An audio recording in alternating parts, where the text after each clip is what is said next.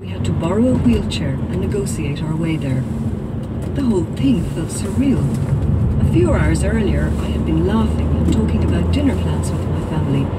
Now I was being rushed around a hospital in a foreign land, a source of grim fascination to children and old people alike. The scan was over quickly. My skull was intact. It was time to get stitched up. But first I had to wait until the girl with the bloody nose was tended to. I lay face down on the hospital bed, her blood still on the sheet. It was no time to be fussy. I took a deep breath as the younger doctor injected the anesthetic. He slowly started to stitch the wound up. But there was more. I was told I needed to have some medicine. A young doctor came into view, brandishing a needle. "What's that for?" I asked nervously. Susan used her phone to translate his explanation. "Experimental drug," she said. "What?" I cried. I wanted to run down the corridor. The doctor wearing shorts came over and explained it was a tetanus shot. They would try a little, and I would wait 20 minutes to see if I was allergic before they injected some more. The allergy test was the experimental part. I relaxed slightly and allowed him to give me the injection. "Are you allergic to alcohol?" he asked. "No," I said, and I could do with one now. 3 hours after we had entered Nanning Hospital, we returned to the hotel. Me nursing a fetching skull bandage with an elastic band under my chin. The staff at the hotel were concerned and much too polite to laugh. Not so my children. They'd somehow found their sense of humour. "You look like a medieval witch," said my daughter. "You'll laugh about it one day, Mum," said my son. "Yes," I said, but inside I was thinking, thank goodness for the kindness of strangers and the Chinese National Health Service. Unflaherty back home from the Chinese holiday, which did not go entirely according to plan. That's it. Don't forget you can hear our stories anytime you like by downloading the program podcast. But we'll be back here on Radio 4 with a brand new edition on Saturday morning. I do hope you'll join us. Goodbye. From Our Own Correspondent was presented by Kate Adie. The producer is Tony Grant. In a moment, the story of the Cruachan power station and the art is inspired. But first, a look ahead to this time tomorrow. On a train in 1934, one passenger tries to avoid another. You see, I'm not in the habit of addressing strangers. Oh, yeah, I'll pick it up. Easy as winking. Celia Imrie and Charles Edwards star in the first of 6 two-handers written by John Finnemore. I never read novels. Of course you don't. I've tried, but I cannot get past the fact that everything I am reading is an acknowledged lie. The author asserts Mr. Robinson looked out of his window, and all I can think is, no, he didn't. John Finnemore's Double Acts begins tomorrow morning at 11:30 on BBC Radio 4, and then available to download with the BBC iPlayer radio app. This Saturday night here on Radio 4, we've a groundbreaking new radio drama. Master Rock is a repertoire for a mountain. Written by Maria Fusco, it'll be performed live inside a hydroelectric power station buried deep within the highest mountain on the west coast of Scotland, Ben Cruachan. Now on Radio 4, by way of preview, we explore the mountain and the art it has inspired. In Open Art, Inside the Rock.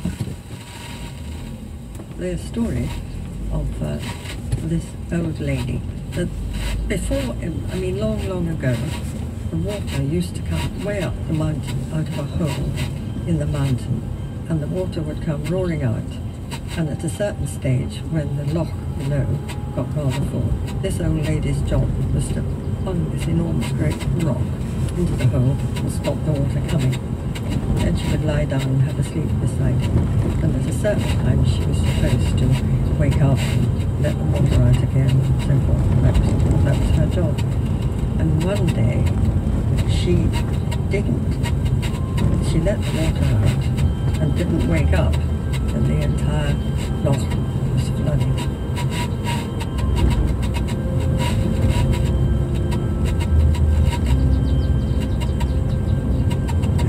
See when the water comes out, it looks like a toilet system, because the water coming down the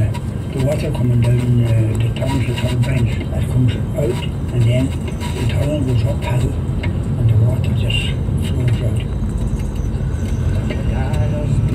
White boy was I, big Jack could do no wrong. And the simply was because I could work hard.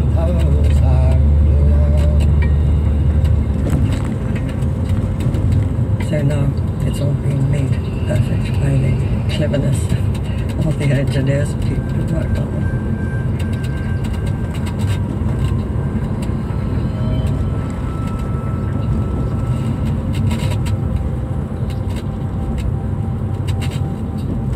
Hours west of Glasgow, on the edge of Loch Awe, lies Ben Cruachan. It's the largest mountain in western Scotland, and in the late 1950s, it was chosen as the site for a new kind of hydroelectric power station.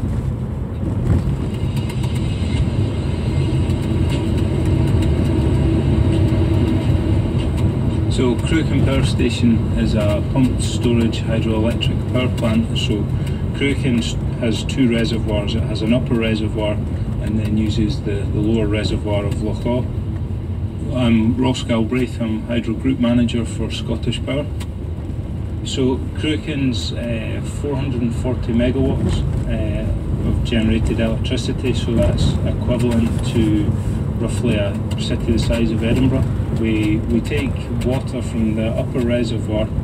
The water comes down through huge tunnels that are 4 or 5 metres in diameter. That water then goes through a big valve into a turbine, and then is used to turn the generator rotor. So the generator rotor weighs around 200 tonnes. So we use the power of the water to get the generator rotor up to speed, and that allows us to generate electricity. The water then goes out into Loch Awe. And the real unique thing about Cruachan is that we are able to pump that water back up, so the machines can then go in the opposite direction to pump the water back up to the upper reservoir when demand on the system is low. And Cruachan was designed with flexibility to help support the national grid as it does today. The power station is actually located within the mountain of Ben Cruachan itself, or as it's sometimes known, the Hollow Mountain.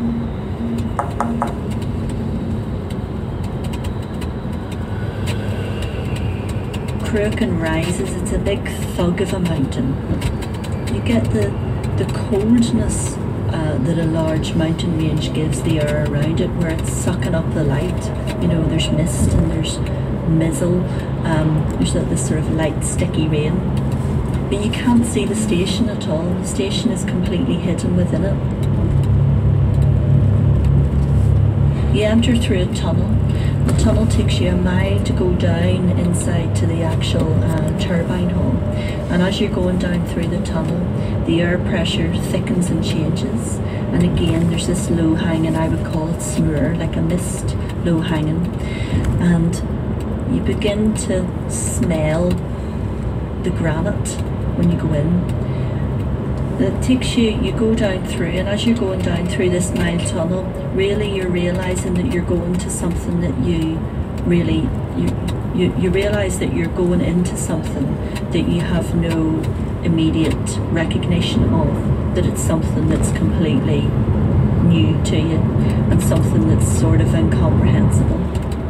And you get a sense, well, I got a very strong sense of feeling that I was entering a cave that had been found rather than something that had been carved out by human hands. My name is Maria Fusco. I'm a Belfast-born writer now based in Scotland. I work across discipline, so I've written fiction, I've written screenplays, I've written novels and art criticism. I visited Cruachan as a tourist possibly about 6 years ago. I was just very interested in the mixture of geology, mythology and technology in the site. I felt very overwhelmed by the huge scale of the place, but also very touched by the humanness of the scale, the hand marks in terms of the chiseling and the blasting and the boring on the walls, and felt that it was a very unique and in many ways a strange place. This power station blasted into solid granite on the west coast of Scotland, almost invisible from the outside, and it ignited something very